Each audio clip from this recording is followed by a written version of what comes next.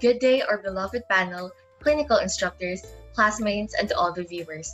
I am Salmea Lumand, and together with me is Christian De Fiesta, Angeli Bonacosa, Daricel Cacho, and Athena de la Cruz. We proudly present our poster entitled Coping Strategies of Nursing Students with Online Learning. The reason why we conducted this study was because with the transition from traditional to online classes, we wanted to promote the nursing students' coping strategy with virtual learning.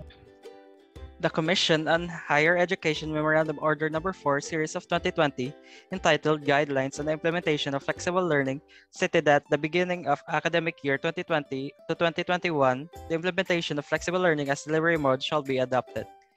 This alternative approach includes two types of meetings, namely the synchronous that involves both the teacher and the students to be online at the same time, and the asynchronous where the students are allowed to focus on learning tasks at their own pace and time.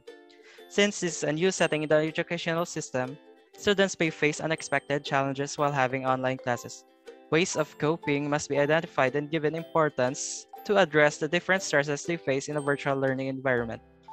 For the objectives, this study aims to identify the coping strategies amongst the third-year nursing students at the University of St. LaSalle with online learning.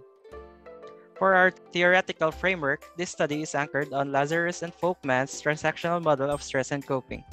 They explained coping as a phenomenon that involves both cognitive and behavioral responses that individuals use in an attempt to manage internal or external stressors perceived to exceed their personal resources. Our study is also based on Sister Calista Roy's adaptational model. This model will help address the interaction to others and the environment through spontaneity and adaptation. Methodology. First, we have here the research design.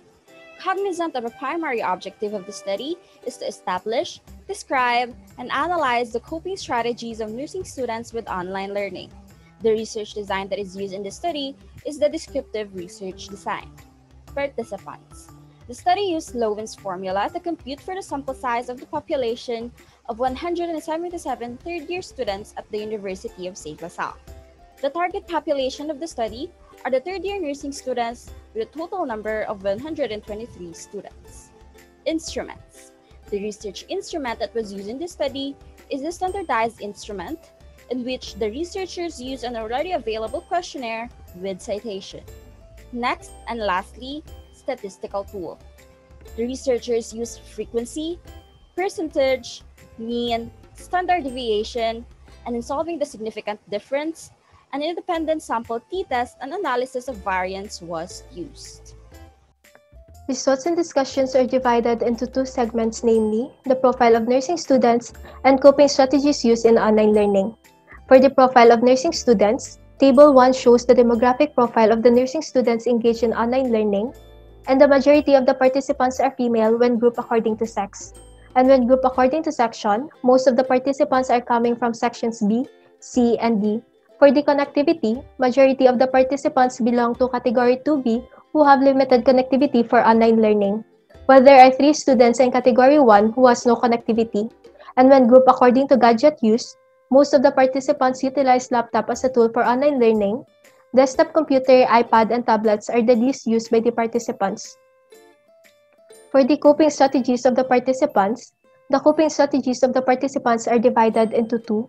First, the avoidant coping strategies, and second is the approach coping strategies. In terms of avoidant coping, most of the participants use self-destruction, while the least utilized is using of substances.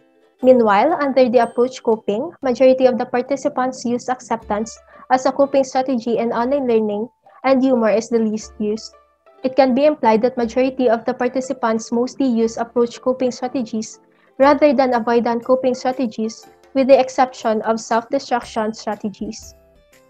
And for the significant difference in coping strategies of nursing students, there was no significant difference when grouped according to sex. There was also no significant difference in coping strategies in terms of avoidant when grouped according to section, internet connectivity, and gadget use. Lastly, there was no significant difference in coping strategies in terms of approaching when grouped according to internet connectivity and gadget use. There was a significant difference when grouped according to section. Post hoc tests revealed that students from Section B have significantly lower coping than students from Section C and D. For the conclusion, this study is anchored on Lazarus and Folkman's transaction model of stress and coping. They explain coping as a phenomenon that involves both cognitive and behavioral responses that individuals use in an attempt to manage internal or external stressors perceived to excel. In connection with coping strategies, majority of the students use approach coping, namely acceptance, where it can imply that the students are associated with more functional responses to adversity, and that includes the way they adapt to practical adjustments corresponding to online learning, and most likely to have more stable way of responding to emotional stress. There is also a major number of students who approach stress in avoidant way of coping, namely self-distractions, and it shows that they have a less effective way of managing stress. On the subject of the internet connectivity and gadget use, majority of the students have a stable internet connection, but it is an undeniable fact that the few students are challenged when in view of their internet connection. For the recommendations, understanding and identifying patterns of students' coping strategies is vital in stimulating a supportive learning environment. Nursing faculty should build a rapport relationship with their students so as to be able to understand their personalities. For the nursing students, the researchers recommend using coping strategies when dealing with stressors to help them feel better physically and psychologically and to impact their ability in performing their best in everything they do.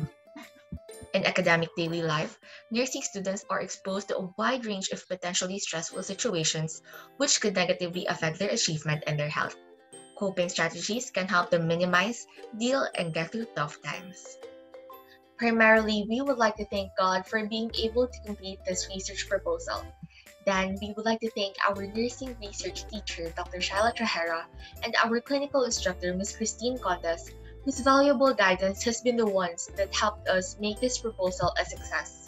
Their suggestions and instructions have served as the major contributor towards the completion of the project.